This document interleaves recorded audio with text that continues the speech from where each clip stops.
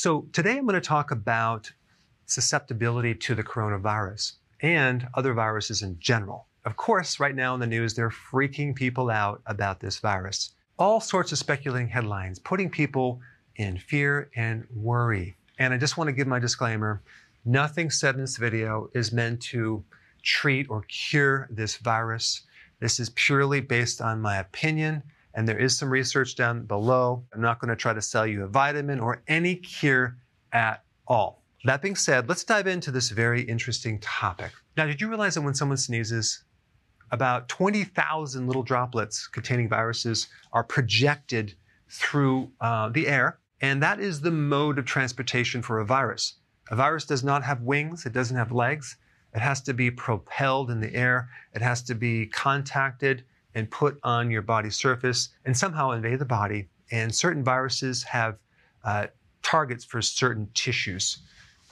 So if you can envision the virus like a tennis ball with these little spikes, and these spikes have affinity for different tissues depending on what virus it is.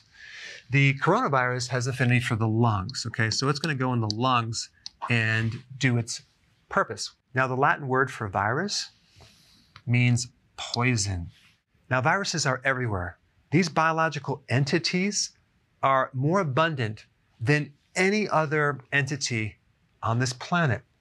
Just 1 liter of seawater contains over 100 billion viruses.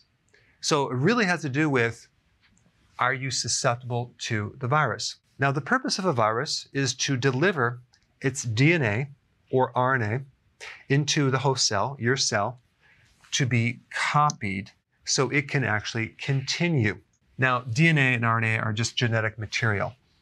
So viruses can't do anything without the host, without you. So they're not really alive, they're not really dead. They have the potential of acting like they're alive and creating a lot of damage. So if we take a look at your cell right here, okay, and the virus, and this is definitely not in the right proportion because viruses are very, very, very tiny. Certain viruses are like 44 times smaller than bacteria. And they go through 5 stages.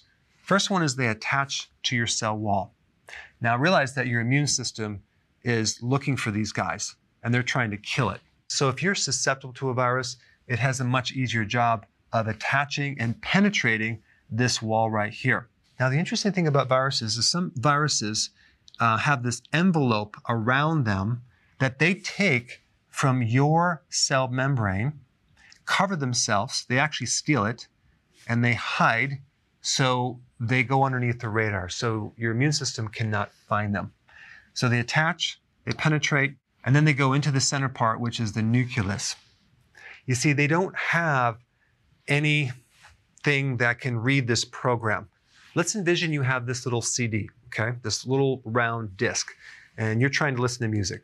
You're not going to be able to listen to music without some type of CD player, right? You need something to read it. Well, the virus does not have a reader. It uses your reader. All it has is the CD or the DNA. And it's definitely not going to be playing music. It just wants to replicate, okay, like a copy machine. So what it does is it penetrates, it hits the nucleus, it hijacks your copy machine, the duplicator. And when it does that, it starts to reproduce at a very fast rate.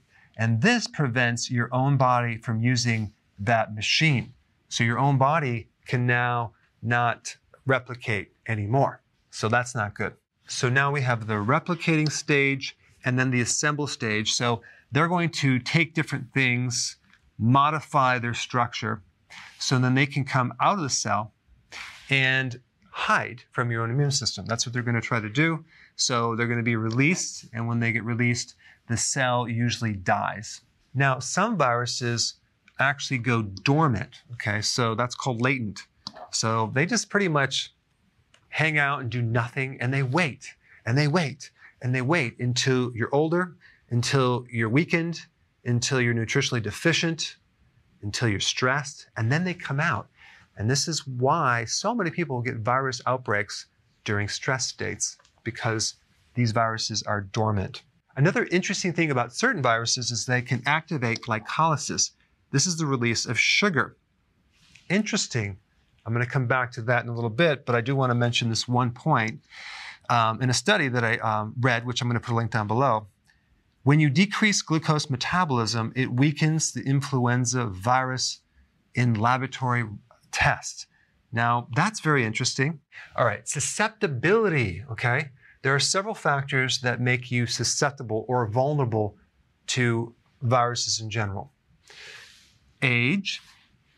Now, here's the thing. There's nothing you can do about getting older. So, let's cross it out right now. Let's not talk about that because there's nothing you can do.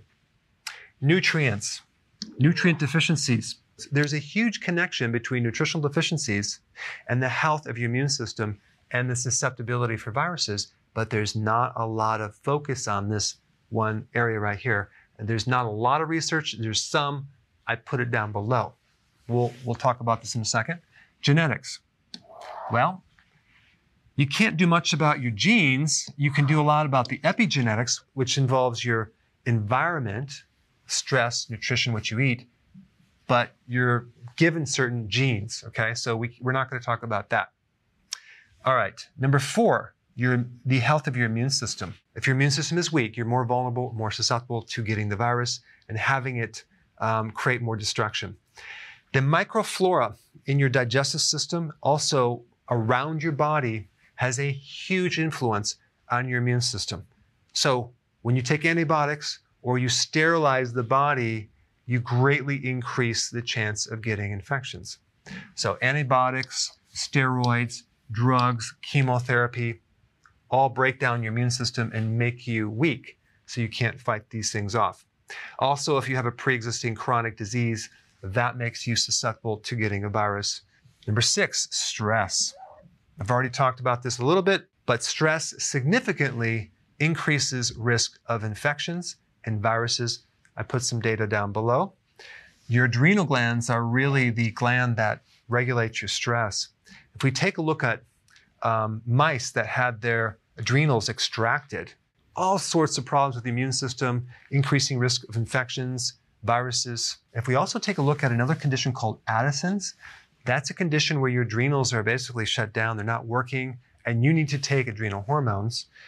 You'll see a lack of killer T cells in this condition. Interesting. You need killer T cells to defend against viruses.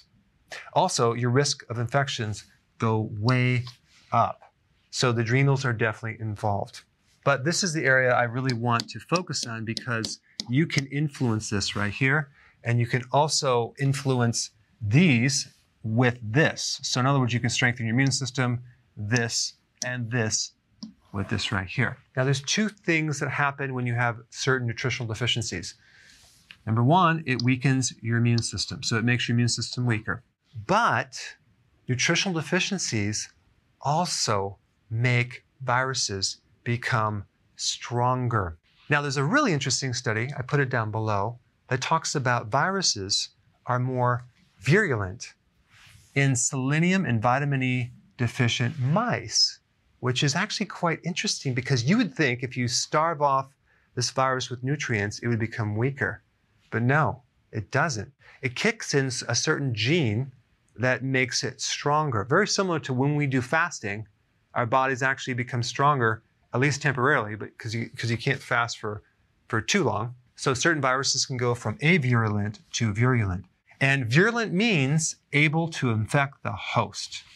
So by taking away their nutrition, they become stronger, but it makes us weaker. That's not fair. Now let's go to the next section that I want to just kind of touch on this one topic on age for a second.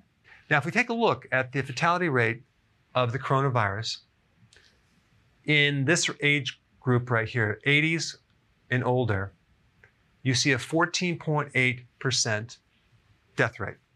And let's take a look at if you're 70 or older, it's 8%, okay? 60 comes way down to 3.6% death rate.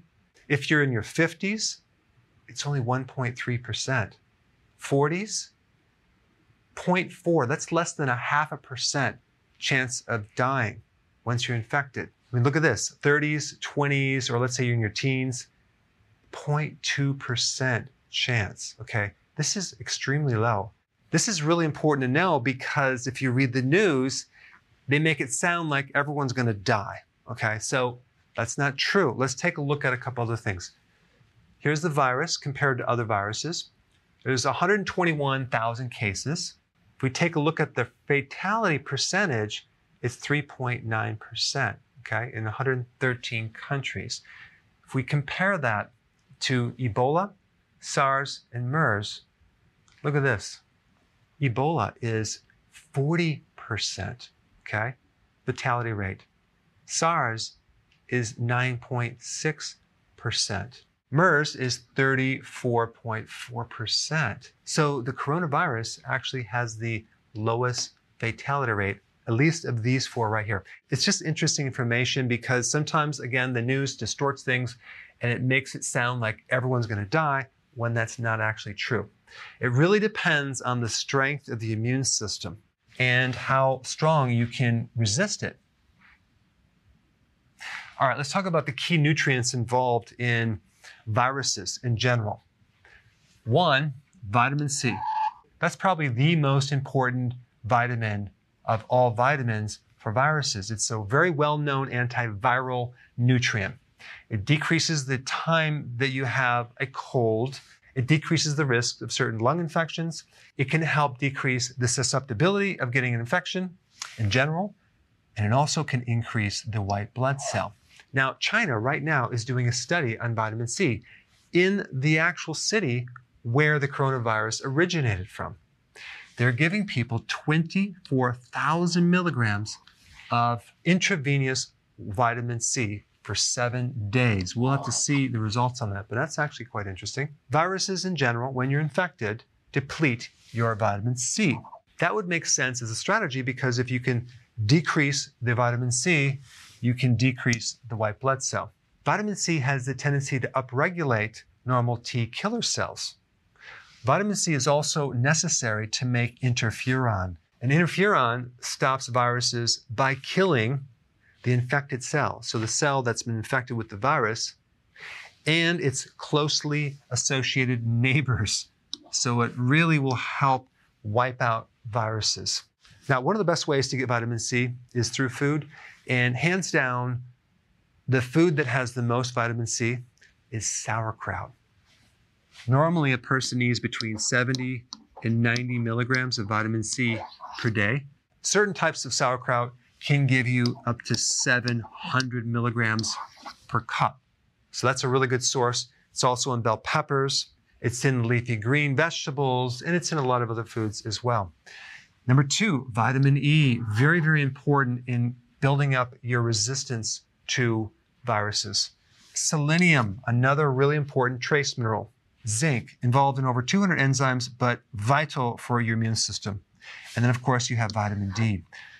Viruses have this interesting strategy to downregulate the vitamin D receptor because apparently somehow it knows that vitamin D is one of the key modulators for the immune system. It helps control it. And this is probably one of the reasons why people get sick in the winter, in the flu, more than during the summer, because the sun will give you vitamin D. As far as getting selenium and zinc, you can get that from fish and seafood. Vitamin E comes from vegetables, nuts, and seeds. Anyway, this is a long video. Thanks for hanging in there. If you have not seen my video on how to strengthen your immune system, I put it up right here. Check it out.